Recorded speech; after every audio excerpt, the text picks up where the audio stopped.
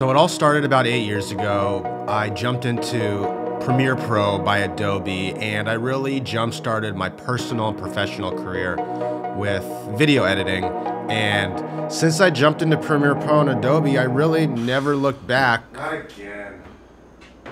Until now. So if you're new to my channel, my name is Joseph Lipson. I'm a content creator based out of Seattle, Washington, and I like to make tech videos that can help you in your everyday life. So if you're into the same thing, you're interested in this, make sure you hit that like button, hit that subscribe button, and we can grow this community together. I was real frustrated with Premiere Pro, and mostly as years upgraded and new versions came out every year, the bugs got buggier, the reliability got less reliable, and altogether, editing was not really fun anymore. And it was something I always found really fun to do, really soothing, and I jumped into DaVinci Resolve and really, up to this date, haven't really looked back. So a disclaimer, is it intimidating to switch? It is 100% intimidating.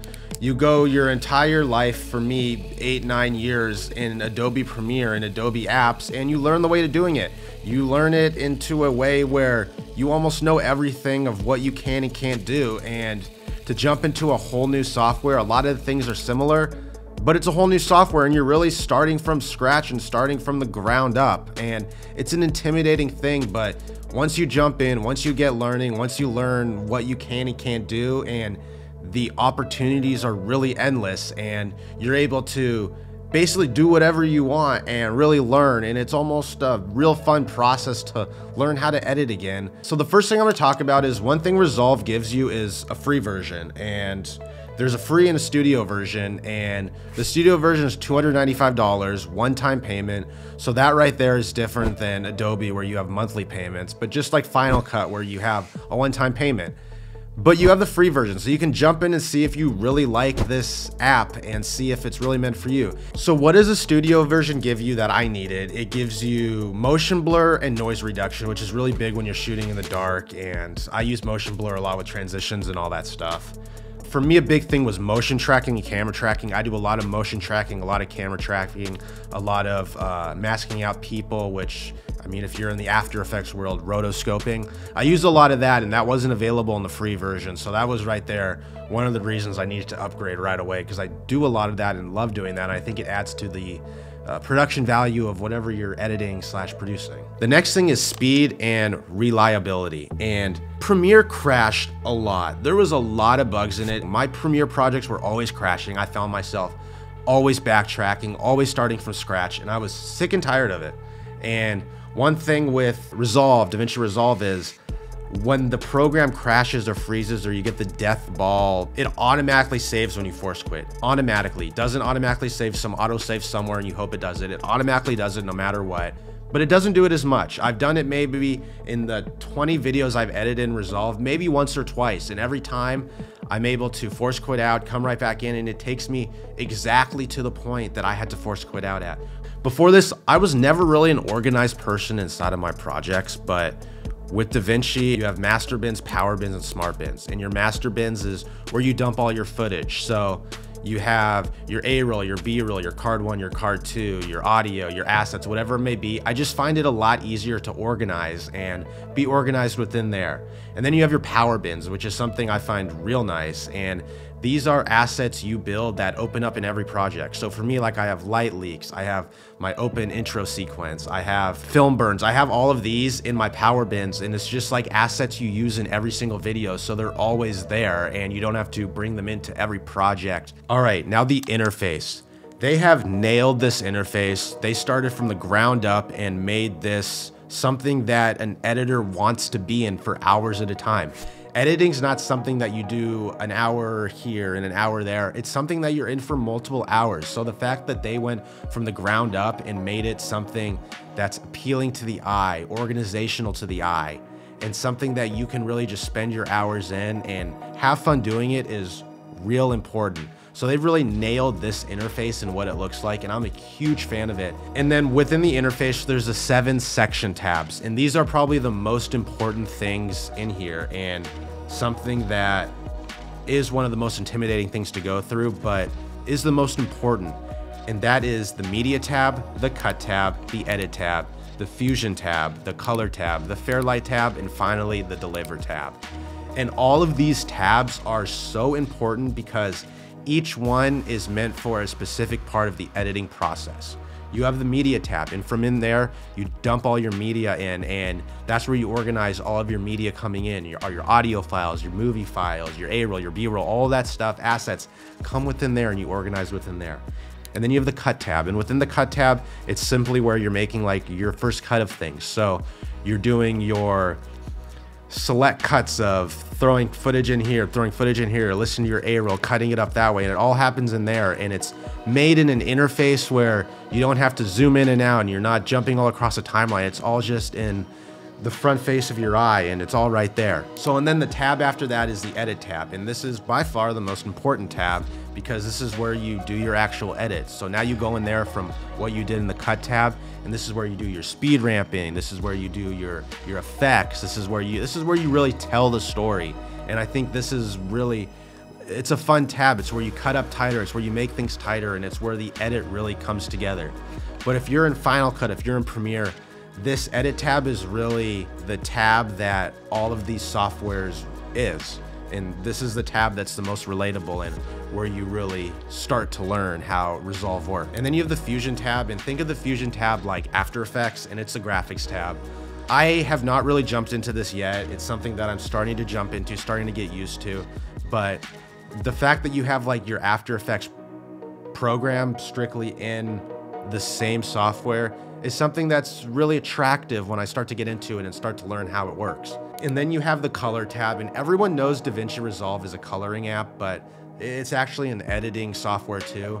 But the coloring DaVinci Resolve, I'm gonna go into it later, but it is night and day better than working in LUTs, in Premiere, and all that stuff. And I'll go into it, but they took the coloring and they really made it the best in the business. Then you have Fairlight, and this is strictly audio, and I found myself in this a lot more. I found myself a lot more obsessed with sound design, with having this tab and being able to isolate my A-roll to my B-roll to my sound effects and all that stuff and my background music, and really honing in on different levels of audio and making sure everything is uniform throughout from my in point to my out point. And being able to do that in one place is really beneficial, and you can make the levels bigger so you can see the audio levels better, and it's just a nice way they did it where it's separate from video. And then Deliver, this tab sounds like what it is. This is where you render out your final project and throw it into your queue and finally hit that render button. All right, so we can talk about Color now, and Color is a node-based system. And what I mean by a node-based system is it's simple. So you have your first node, which is basically, in my role, my F-log footage. And then from there you add a node and you add like your F-log to your Rec 709. And then you add another node, and from there you do your color correction. And think of it as different LUTs in adjustment layers, or different adjustment layers layered on top of each other. But this all lives in one place in one specific clip. And it's this node-based editing, and it's simple. All you really need is 2 or 3 nodes to make your color the way you want it. It's not like one of those professional movie colorists where you see 50 different nodes. That's the intimidating part of it, but it's really simple. And the stuff you can do with the nodes is you can isolate different colors in different areas. You can isolate different parts of the scene and really hone in on the coloring. But within this color tab and these nodes, this is also where you can use what I've used a lot of, which is the camera tracking, the masking out of people's faces, and creating the alpha layers with alpha nodes. And you can do all of that within there too. So it's real nice that you're able to have a specific area that you can do all of this stuff. And then Fusion, I talked about it before. This is just like After Effects, and I have yet to jump into it, but it still looks like that node-based process. And it looks a lot like, I think, how Cinema 4D works from the little time I've spent in there. But I'm really excited to jump into Fusion, learn how to do it. You'll find me on YouTube a lot in the next following months, really learning how this Fusion app works and how I can make it work really with my edit tab and go together to make videos kind of come together in this one way. And then Fairlight, I talked about it earlier, but I'm gonna jump back into it. Fairlight is strictly audio. And what's nice about Fairlight, and what I found very beneficial with it, is that you have your audio tracks and just your audio tracks. So you're not it's not hidden between different video tracks, and you can really isolate what audio you want to track and how you want to do it. You can normalize everything on audio level 1. You can normalize to another peak everything on audio level 2. And it does the same thing as it does in Premiere in Final Cut, but it just does it a different way, in a way that's, when you jump into, when I would be editing in Premiere and I'd be doing audio and video, it'd be in one place, like an edit tab. And from there, you're not focused on that one thing. Where I found myself when I jump into this Fairlight tab, I am strictly focused on just audio, and video's almost secondary, where I don't even know it's there. So I'm really honing in on my audio and making sure my levels are where they are, making sure the sound effects are where I want them to be, and really just making sure the audio is at the place it needs to be. So is there a learning curve? Yeah, there is a learning curve. The biggest learning curve for me was the keyboard shortcuts. The keyboard shortcuts that I was so good on with Premiere were all of a sudden gone when I jumped into Resolve.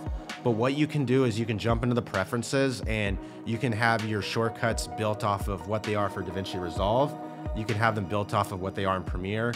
You can have them built what they are in Final Cut. So you can still have those shortcuts that do the same thing, but within this program. But for me, I went away from that because I wanted a new set of shortcuts. I wanted what DaVinci wanted to create for me, and I have the DaVinci shortcuts in here, but you can also go in and set your own shortcuts. So like if you have a hybrid of the two and you have to use the two, you can mix it up where some things are specific to DaVinci, some things are specific to Premiere. But then there's what I miss, and what I miss most with Resolve is Photoshop, and there's not really something like that in Resolve, where I still find myself using Photoshop. And what I miss is like the dynamically dumping a Photoshop file into here and being able to change something in the Photoshop file, hit Control S or Command S, and have it seamlessly dynamically link over and switch in my project. So there's gonna be things I wish DaVinci Resolve has, and I'm just not there yet. I'm still pretty new in this program, and there's not things I really wish it had. One thing I wished is that more people used it and that it wasn't such an intimidating switch, because with that I could talk to more people about it and I could learn more from other people, because one of the ways I really learned Premiere was watching other people edit and being able to jump into other people's projects. But I can't really do that with DaVinci because not many people use it. So that's something that I hope down the road I start to see a lot more people use it and a lot more people I know use it. I think it's time for anyone that's on the fence about this software to make the switch to DaVinci Resolve. I mean, I was on the fence about it for months, and the fact that I was on the fence about it for months and I finally did it, it was the best decision I've made, I think, in my editing career up to this date. And the storytelling, the editing, it's something that's supposed to be fun, and Premiere just wasn't fun for me anymore, and it was so buggy for me. So being able to jump into this and have fun with it, I recommend it to really anyone.